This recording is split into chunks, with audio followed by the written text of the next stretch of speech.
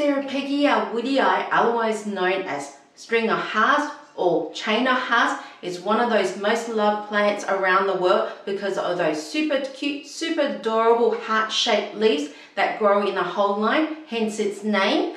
It's native to southern Africa, and it's one of these plants I've been growing for many years, and these are things I wish I had known from the beginning when growing this plant. So let's dive into some issues that can occur with string of hearts. It comes in two different varieties. You have the normal green variety, which is the non-variegated version. The leaves are all green. And then you have the variegated variety that has that creamy white and pink sort of coloration on the leaves. If your plant doesn't have enough color in your variegated string of hearts, this is because it's not receiving enough sunlight. String of hearts, it's like a succulent type of plant. It does like a lot of sunlight. It cannot withstand a low light area. It needs at least 3 or 4 hours of sunlight to actually thrive and produce those beautiful colors on the leaves. So if you're finding your string of hearts is not producing those pinks and creamy white, pop in an area that receives more sunlight. I have mine right next to a south-facing window. It receives sunlight all day long.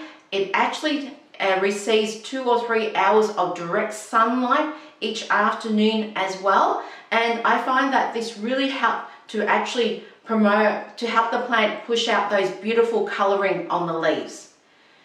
Sometimes when growing string of hearts, you may notice over time that the actual plant looks a bit bold, meaning that it may have beautiful lush chains growing on the side, but the actual top of the plant and top of the pot, it's missing a lot of leaves. It's looking like a bold person. And this is occurring because the string of hearts is not getting enough sunlight directly on top of the plant. If a plant is actually in an area where it's only receiving light in one direction, say the side of the plant is actually going to focus more its energy, more focus on growing new leaves in that area where it's receiving the most sunlight. So if the string of hearts is not receiving enough sunlight at the top, the plant is not going to actually focus its energy in growing new leaves at the top of the plant. So if you're finding that, pop in an area where it's receiving 2 or 3 hours of direct sunlight on top of the plant, and you'll notice more leaves will start growing in that area. If you're finding that your plant is super bold at the top, then you can actually propagate new plants at the top. So all you need to do is cut some cuttings there, pop the cuttings on the top, making sure the leaves actually focus upwards, so the leaves are facing upwards, and then lightly top it off with cacti soil or even normal potting mix, and then water it, and you'll notice over the time the top of the plant is going to look more lush. And this is what I did to one of my plants. So this one here is a string of hearts that's full and lush at the top. This one here is actually an older string of hearts, and over time it lost its leaves at the top, so it's not as full and lush.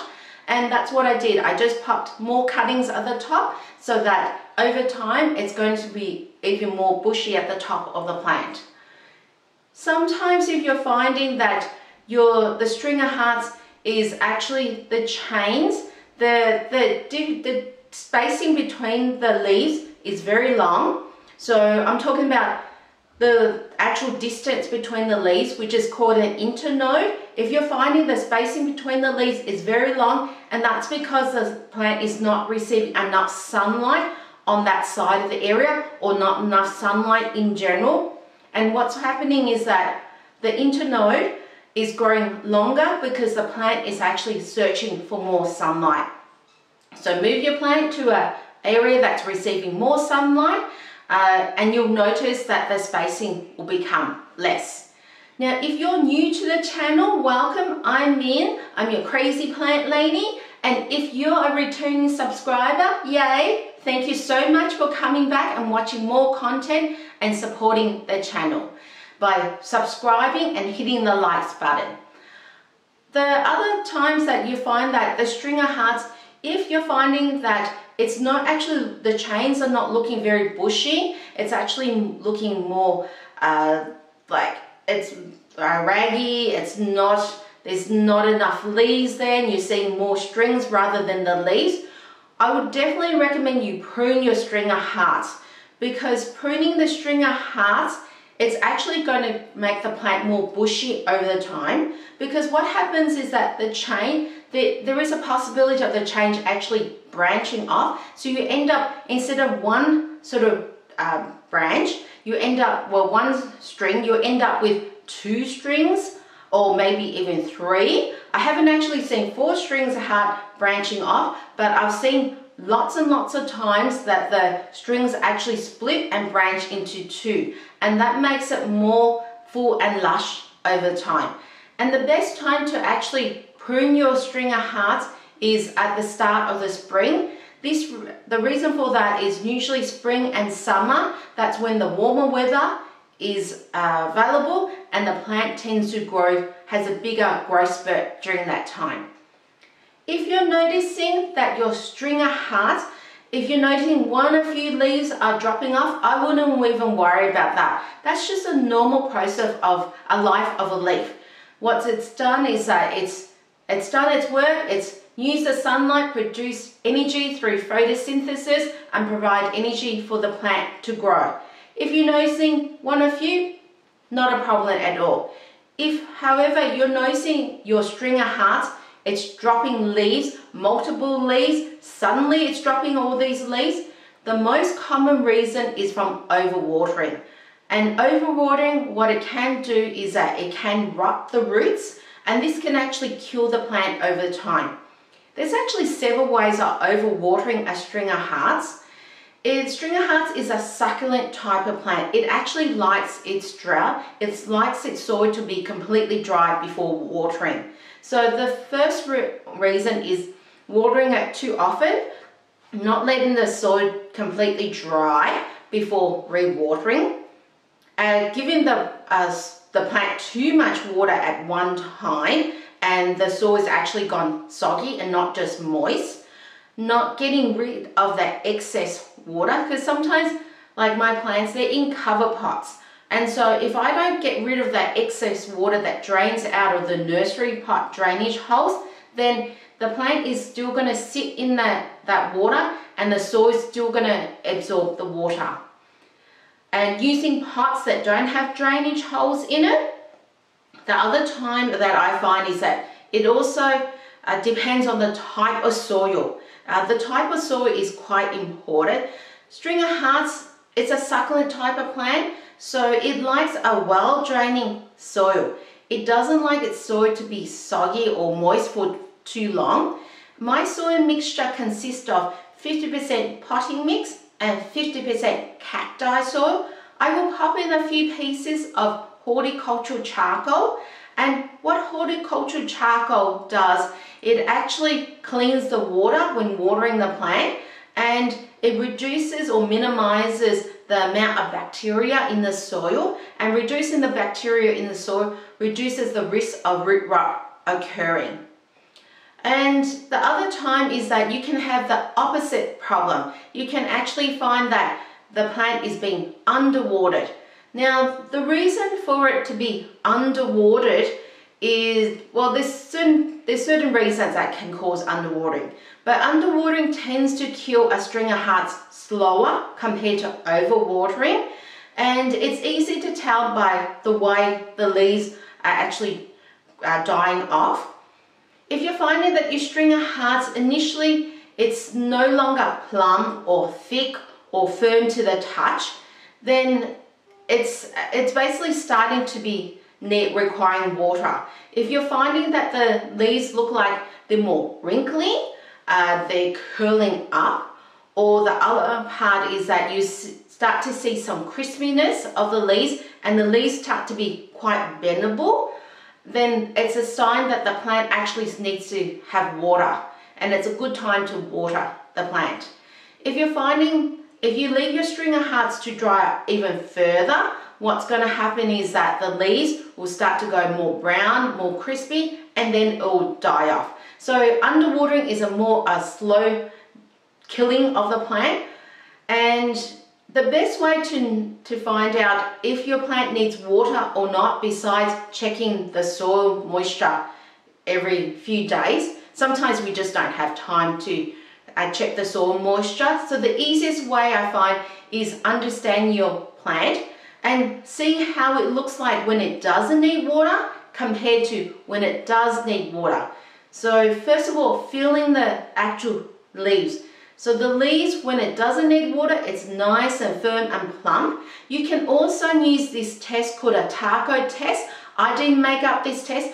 I actually found it out when I was watching YouTube from another gardener, and his name's Nick Pelleggi, and he's a very good expert in gardening, and he calls it the taco test.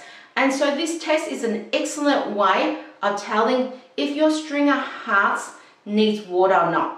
So you feel the leaves, is it nice, plump and firm? That means that it doesn't need water, and it's very hard to bend the leaves into a taco. It's actually more likely the leaf is going to snap rather than being able to be bent into a taco. If you're finding that the leaves are thin, they're wrinkly, it's very bendable, it's easy folded into a shape of the taco, it's a sure sign that your plant actually needs watering. And that's what I tend to do with my stringer hearts. I no longer use a moisture meter to check, or I no longer use my finger to check if my plant needs watering. The taco test is a fantastic way, and plus you don't get your hands dirty. The other times is that if you're seeing these little roundish balls on the plants, don't cut them off. They're actually normal. They're actually basically rhizomes, or areas where you can use those balls to grow new plants. Also, it's a means of the plant storing water in that little ball. So that's why stringer hearts is one of the most drought tolerant plants available. And you can use these balls and pop it into soil, and a new plant will grow out of it. And sometimes what I do is I just grab that little ball, that if it's on the string, and pop it directly on top of the soil. And that's just an easy way to propagate new plants. Or you can pop that little ball, get a pot next to the plant, pop those little balls into the new pot with soil, and a new plant will grow out of it. You can also see these little balls when you're in the soil. So if you do see that, I do often lightly cover them, and this way it actually promotes the plant to grow a new plant out of it. The other time is that if you're noticing, that the leaf, the actual size of the leaf is quite small, well, there's certain reasons why leaves can be small. It may be the fact that the plant is a young plant, it's not very mature, so it doesn't have its energy and enough root system to grow those big fat leaves that are bigger than the size of the thumb. And if you want to really help your stringer hearts to grow bigger leaves, then making sure that you fertilize the plant. I tend to fertilize my stringer hearts whenever I'm seeing it growing, and that's usually more in the spring and summertime. I will still fertilize it during autumn and winter as long as I'm seeing it growing. And what I use is a liquid fertilizer. You can use just a well-balanced liquid fertilizer. I tend to use a product called Foliage Focus, but a well-balanced liquid fertilizer is fine. You just need to dilute the fertilizer to 50% of the concentration that's recommended. And the reason I recommend you do that is because if you put the full dosage of the liquid fertilizer that's recommended, often it can actually burn the roots of this plant, and reducing the concentration helps to minimize the risk of the roots burning from over fertilizing. The other time is that if you're noticing that the leaves are small, a really good way to actually try and promote those bigger leaves is by increasing the humidity. Now, a stringer heart, it actually doesn't need high humidity to thrive. It can adapt quite well to low humidity. I haven't actually had any issues with this plant, but I did notice when the humidity happened to go higher up, the leaves actually grew bigger. And to actually increase the humidity, the easiest way to do that is to get a clear plastic bag, or what I tend to, clear plastic bag, and you can wrap around the plant, like more at the top of the plant, making sure there's a gap.